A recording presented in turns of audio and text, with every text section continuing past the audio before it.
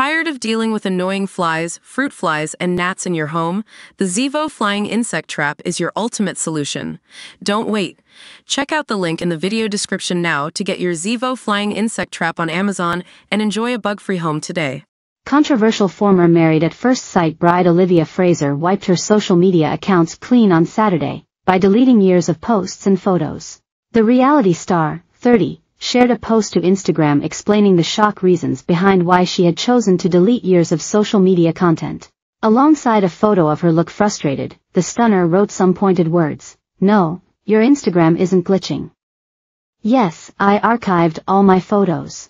Olivia added her shock move, which sees years of racy snaps, holiday pictures and so on gone in an instant, came as a result of people posting negative comments on her page, forcing her to limit the ways these trolls can contact her. "People can't comment mean ***T on my photos if there's no photos," she explained. "I am aware I could have just turned comments off, but that wouldn't be the dramatic little princess that I am." Olivia further explained her season of Married at First Sight had recently begun airing in the Netherlands, which prompted a new wave of hurtful online comments over her villain edit. "Please stop trolling me and my friends and family in Dutch. I'll stop talking about it when I stop getting hate for it." She then issued a harsh message to MAFSO production company in Demelsheim, Australia. "I'll get off your D***K about it when you compensate me properly for what you did."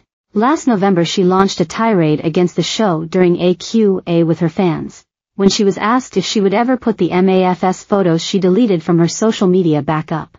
Olivia did not mince words as she issued a blunt response. "Probably not.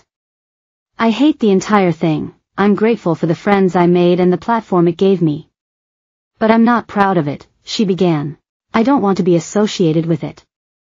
The first thing I did when I got my account back was remove Channel 9 and in Demelsheim, Australia."